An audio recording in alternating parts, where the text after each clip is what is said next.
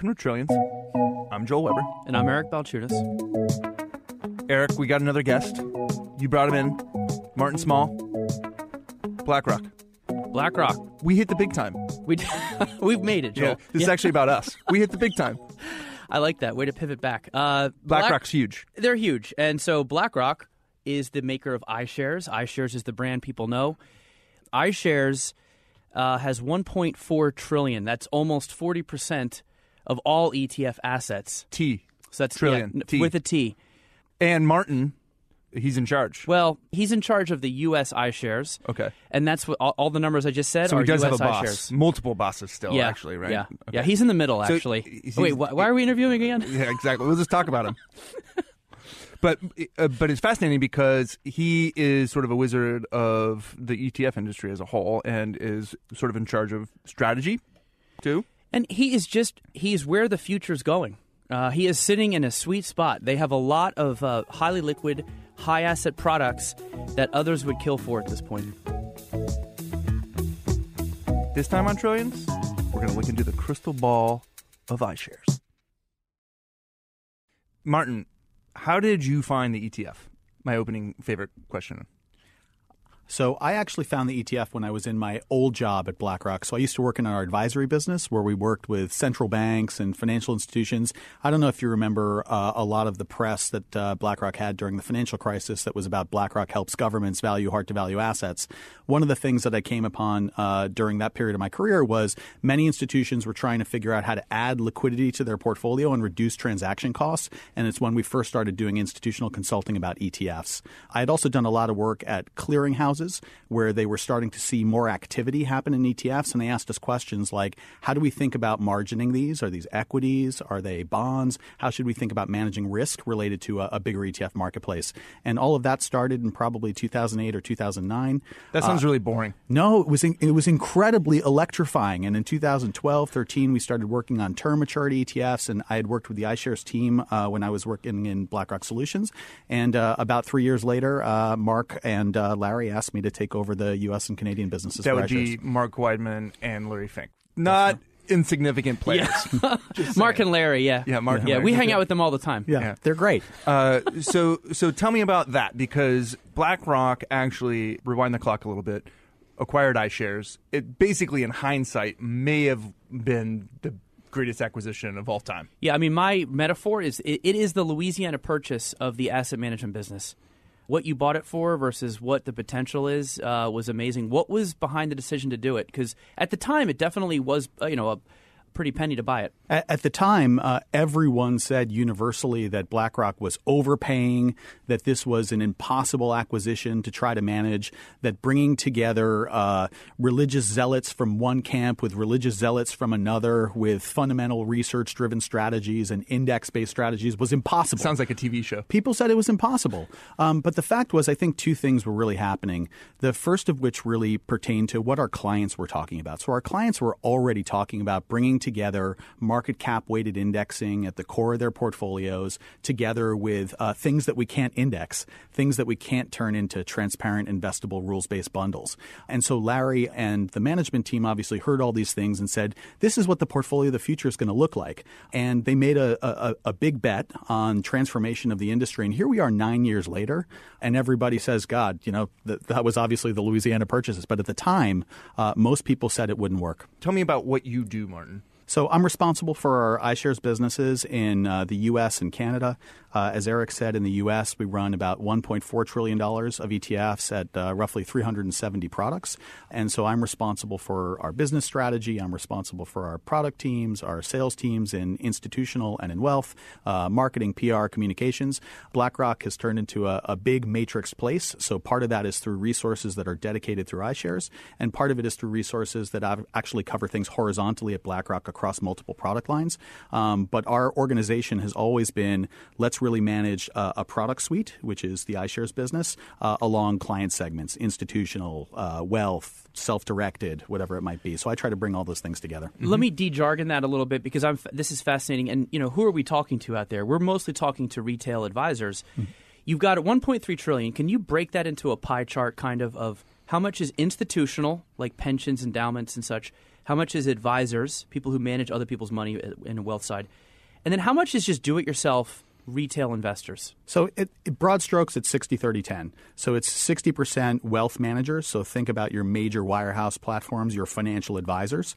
About 30% global institutions. So that's securities and derivatives buyers. It might be a professional asset manager. It might be an ETF strategist. It might be a pension plan, an endowment, a foundation, whatever. And then about 10% self-directed who would come through customer-facing retail brokerages like Fidelity. And isn't this interesting time where all of those people are in the same fund? In mutual funds, they separate those investors. If you got a lot of money, you're going to be in the I class for less fees. ETFs, it's like Sam's Wholesale Club. Everybody gets the same price. People come at it for different reasons. Is that unique that all these investors are playing in the same sandbox? We think of our business in segments. We have client segments and we have product use segments. So we have client segments. That's what we're talking about, right? We're talking about institutional investors, wealth managers like FAs, and we're talking about self-directed investors. How they use the products is actually different. So you can have an institutional investor that would use the same product as a financial advisor or self-directed investor like IVV, our S&P 500 index fund, at 4 basis points. People use it as a trading vehicle. People use it as a long-term buy and hold. It applies to lots of different segments that come together.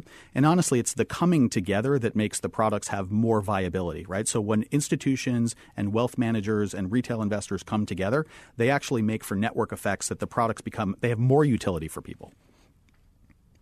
This is fascinating. That is fascinating.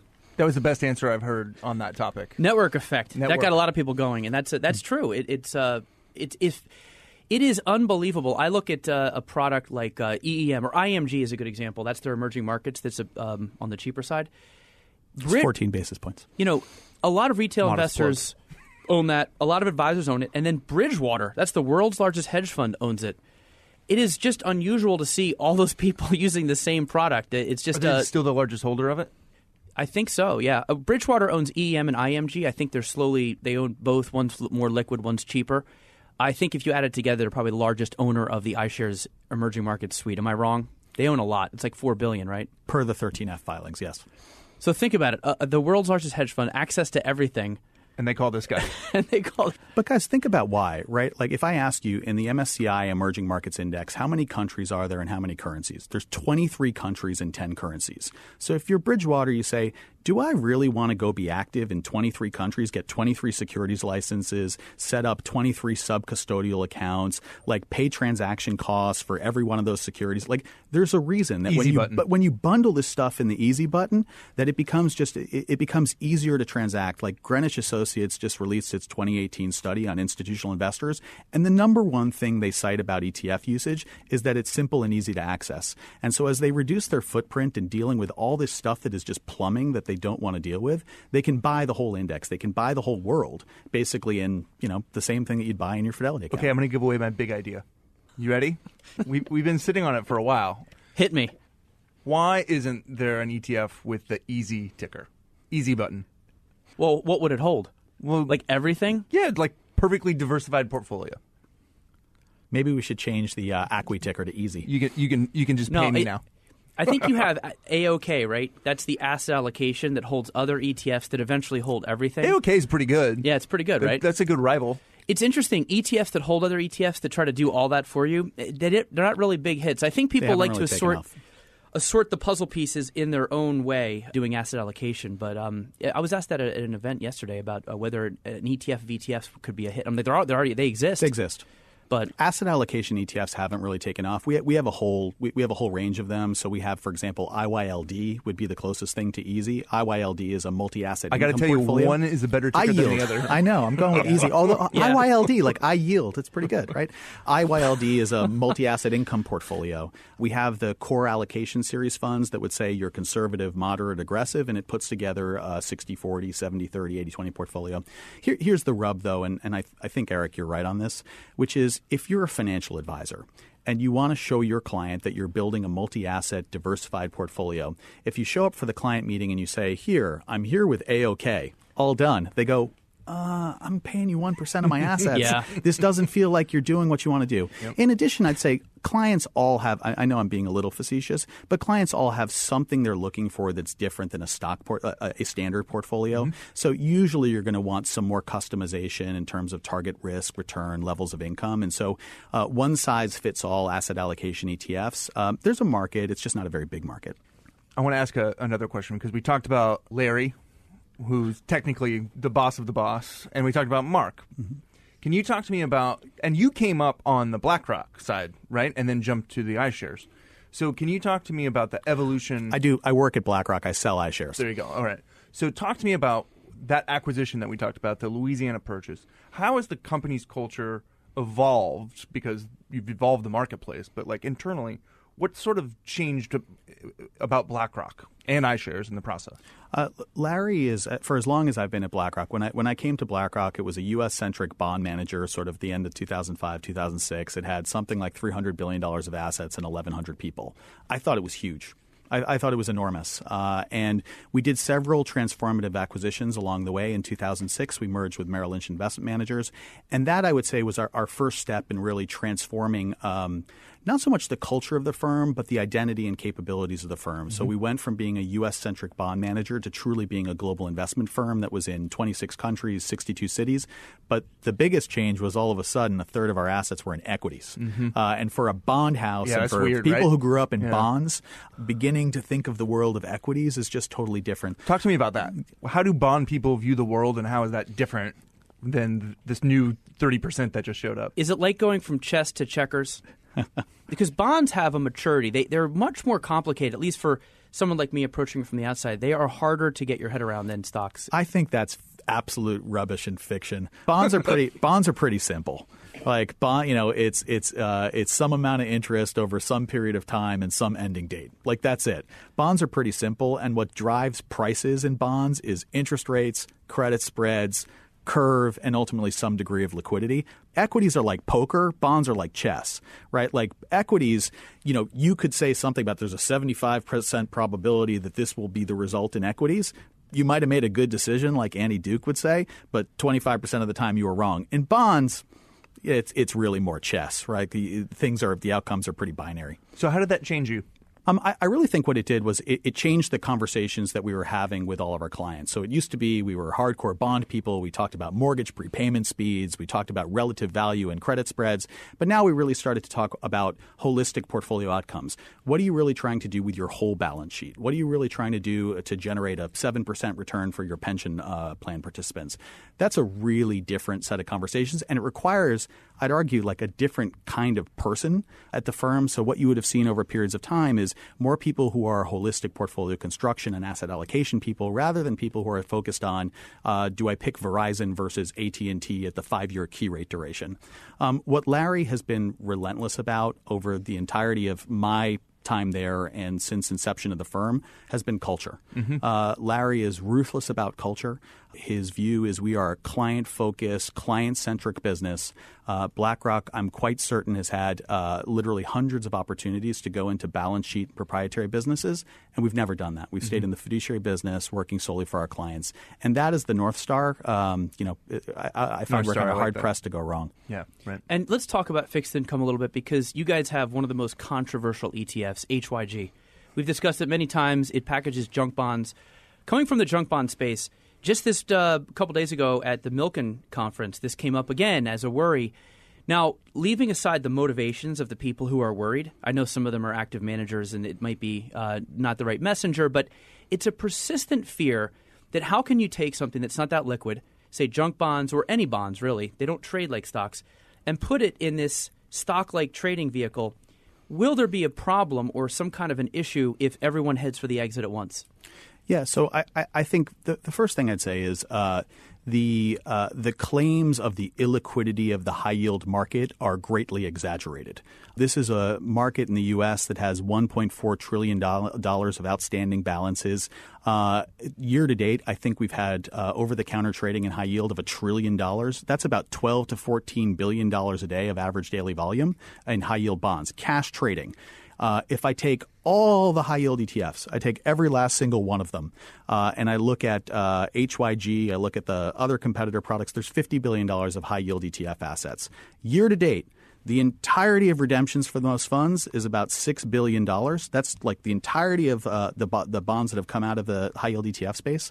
And so I compare numerator $6 billion over $1 trillion of trading year to date in cash bonds. That's not even 1%. So just the math to me doesn't work as to how high-yield ETFs are causing any degree of price distortion in high yield. Now, here's the thing that is true. The high-yield market is more cumbersome to transact in. So if you want to move $200 to $400 million of high yield, you have to not call one broker-dealer anymore. You might have to call 3, 4, 5 to go find the bonds you want. This should not be a mystery then that it's easier and cheaper and lower transaction costs to trade HYG, which packages up the whole bundle. So if you tried to buy all the bonds that are in the basket of HYG in the portfolio, it would cost you 50 basis points in transaction costs, but HYG is a penny. That makes sense because I don't have to go do all this nuisance value of doing all those things up. 85 to 90% of the orders in HYG, it's like, Eric, you sell me your shares and I buy them from you on exchange and nothing happens in the fund. That's why I think in hindsight, the Louisiana Purchase, if you will, was so genius. It's because bond guys looked out and said, wait a second, there's a better way. And it looks more like an equity, right? Like we can go get ETFs. It stems from the fantasy, though, of the complexity of the bond market. It's a fantasy, like it really is. And I think it's more people talking their book than it is truth. Like we've known forever in the equity world, when we take 23 countries and 10 currencies in EM and we put it into one composite security like an ETF, it trades with lower transaction costs. Shouldn't the same be true for bonds? Mm-hmm. I think so.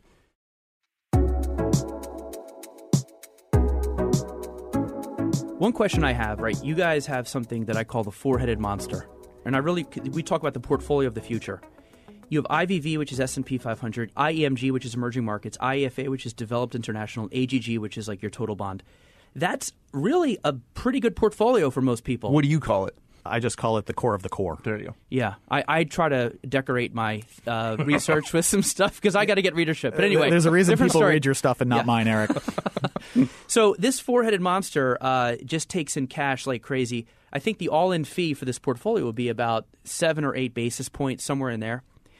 Other issuers have these core that are very similar. We call it the core wars. If this is the portfolio of the future, some people on Twitter come back to me and say, if everyone's in these same portfolios that are just like this, that could be a problem in terms of crowding for investors. So what do you say about this concept of everyone using this as the portfolio of the future? So for one, I think there's lots of great ideas about the portfolio of the future. So an even simpler portfolio would be like ITOT, the total stock market index at 3 basis points, IXUS, which is IFA plus EM, and then IAG. Those 4 tickers at a blended rate of 4 or 5 basis points would get you basically the efficient market hypothesis in one shot. And I'd argue that that's kind of the way institutions have been investing since the early 1970s. And so that market doesn't actually look very different than the institutional market looks today. It's just implemented in ETFs. In terms of it being much, much bigger, there is so much room to grow. Like if I really take all of the global equities, like the entirety of stock and bond market cap in the world, like let's just talk about the U.S. In the U.S., there's $24 trillion of market cap in the Russell 3000, right? If I take all the equity ETFs, like we're 1/12 of that, right? We're this teeny tiny sliver. So there's just ample room to grow. The second is all that stuff is already in those exposures, right? It's just in different wrappers. So the migration of assets from one wrapper to another wrapper in the mutual fund industry doesn't actually change any of the net supply demand dynamics for stocks. So I think it's wholly irrelevant where assets are located. What matters is what's the velocity of trading and is turnover relatively high. 95% of daily volumes in U.S. equities is not done by ETFs or index funds, right? It's people doing stock picking. It's my mom in her pajamas and her Fidelity account. All right, best time to trade. Pajamas. All right, really loosens the spirit up. People are more uninhibited then, Yeah. I want to talk a little bit about this idea of that do-it-yourself retail investor. How many of those people are the new day traders? You remember the 90s, the day traders were the retail investors doing Oracle and Microsoft. Some data is showing that now they're using ETFs to do that day trading. Do you find that to be something? And I guess part of that feeds into Jack Bogle's criticism of ETFs, which is they tempt people to trade too much, and thus you lose money. Yeah, so there is no doubt that day traders, active asset allocators, and even like active mutual fund managers are using beta building blocks to run asset allocation portfolios or to make tactical calls on markets. And if you were to look at Fidelity, E-Trade, Interactive Brokers, TD Ameritrade, Schwab, all of them have places where people are using ETFs alongside single stocks in order to take views on markets. In fact, if you looked at something like TDA's Thinkorswim platform, you're seeing listed options volumes on ETFs go up as well. All of which is to say these are more instruments for people to take market views on, and that just makes for a more efficient market. It makes for more price discovery tools. As far as the frequency of trading, with all due respect to one of the godfathers of our industry, it's just not right, and the data doesn't bear it out. And I know people love to quote it, but it's just absolute fiction. Okay, so what does the future look like for iShares? Because you talked about, what was it, an eighth of the overall equity market. How will iShares grow? I think we're going to grow predominantly for three reasons. And I'd argue that these are all structural forces. They're like inexorable. They're indelible impressions. Like they are like people are changing the way they're doing business. So if you're a financial advisor, you are moving your practice to fee-based advisory and to asset allocation portfolios. The ETF is the ultimate building block at low cost for that. If you're an institutional investor, you are finding ways to simplify your operations, and you want to be able to trade in a frictionless, transparent, on-exchange electronic market. The ETF is ultimately a great engine for those things. And then finally, and Eric talks about this sometimes, we're going through what I'd argue to you is like the beginning of the golden age of indexing. So when I talk to people about indexing, people immediately think market cap weighted indexing. And market cap weighted indexing is great, right? It actually does tell us something about the depth, breadth, investable opportunity set in a market. But like God did not hand down market cap weighted indexing on the tablets of Sinai as the only way of doing an index. And so we're going to see this pulling apart, this unbundling of things that can't be indexed. I'd call that alpha, from things that can be subjected to a set of rules. And that's where I think factor ETFs and smart beta comes in, which is I know how to index the value premium. It's just a set of rules about price to earnings, price to book, and enterprise value to EBITDA. I know how to do a quality screen. And so as we give people more of those building blocks, I think what you'll see is a portfolio of the future that has 50 to 60% market cap weighted indexing. It has 50 to 20% sort of persistent risk premia like factors. And then we'll have a bunch of stuff that can't be indexed, market timing, stock selection, illiquids. That to me looks like what the most sophisticated institutional portfolios are doing today. Speaking of institutions and their portfolios, one of the frontiers that has not been sort of captured by ETFs, they haven't figured out how to do it, is real assets or private equity or venture capital. Because as less companies stop going public, a lot of people are saying this is where investors are going to have to go. Or stay private longer. Or stay private longer. Is there any way for ETFs to capture it, either by you or if you could speak out of the iShares brand? Is it possible for anyone to do it, even an ETN? Could this be done? There is so much white space in indexing. It's absolutely incredible. There's just huge swaths of the marketplace that we haven't touched yet. Real assets is definitely one. There are some products in Europe that have tried to sort of mimic through public equities and inflation portfolios the behavior of real estate over long periods of time. I think we're at early days on that. But we are deep in the innovation and research lab at iShares right now working on public markets proxies for traditionally private exposures. So if I told you I could give you 85% of the return of venture capital at 1/1000th of the price, would you be interested? Like, I think the answer is categorically I want to yes. go to this lab. It's like Bell Labs, but cooler. Yeah. Do you visit? Is there a lab coat? Absolutely. There's a big whiteboard, right? Yeah. Yeah. Which trends don't get talked about enough?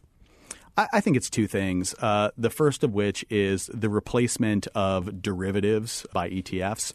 I never see people write about this stuff, but futures cost 10 to 15 times more than ETFs, like in the S&P 500, and we're starting to see that migrate. The second thing is taxes. People just don't think enough about net after-tax returns, and we write a lot about expense ratios, we write a lot about transaction costs, but I think people really don't think about the implication of taxes, and it is really one of the, I think, most attractive and compelling features for a taxable investor of exchange-traded funds. In iShares, 95% of our funds plus haven't distributed a capital gain like ever.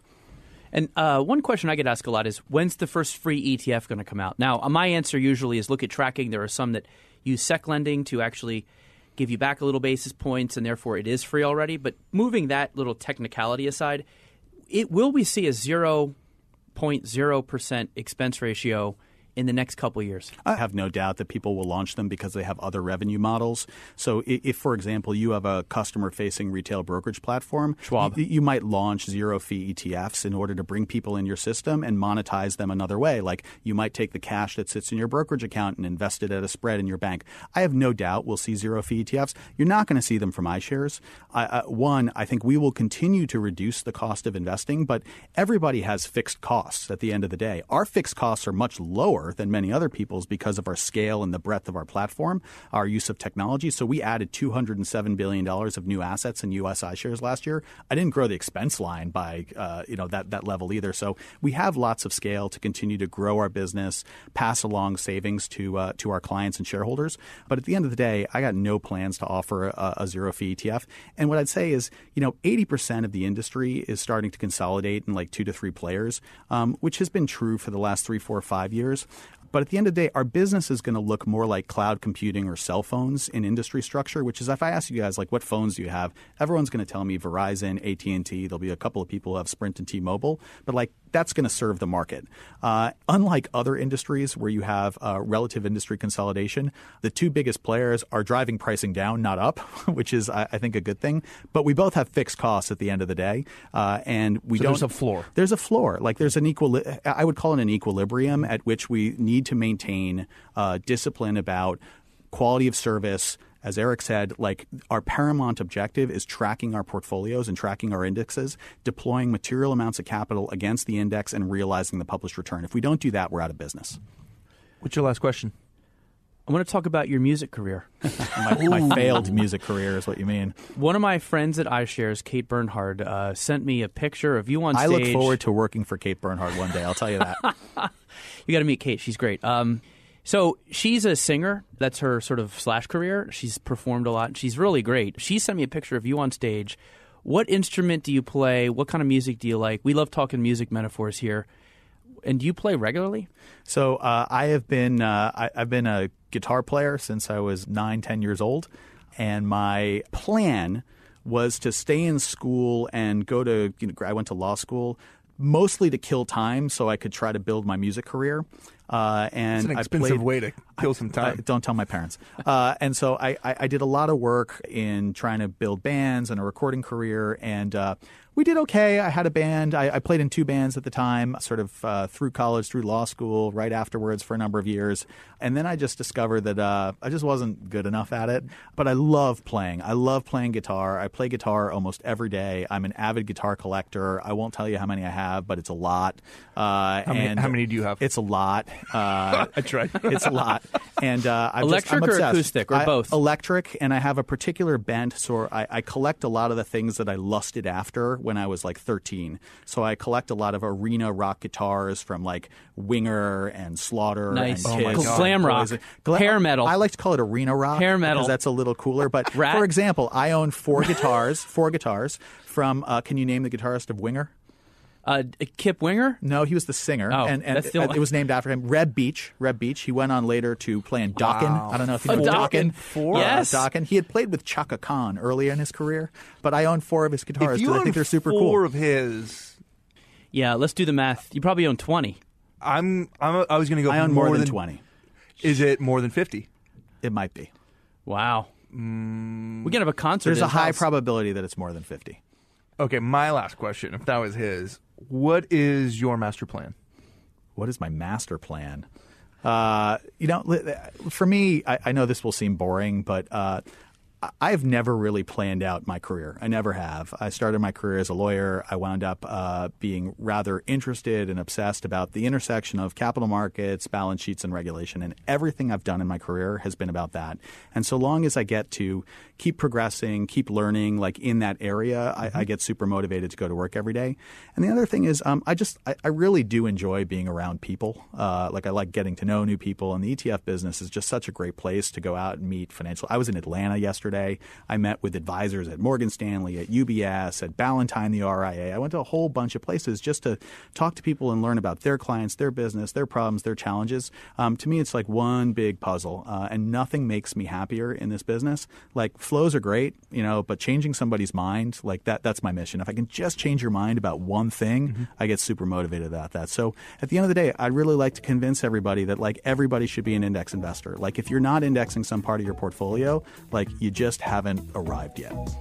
Martin Small, thanks for joining us on Trillions. Thanks for having me. It's great to be here. Thanks for listening to Trillions.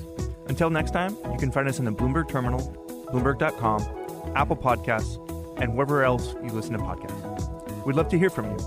We're on Twitter. I'm at Joel Weber Show. He's at Eric Balchunas. Trillions is produced by Magnus Hendrickson.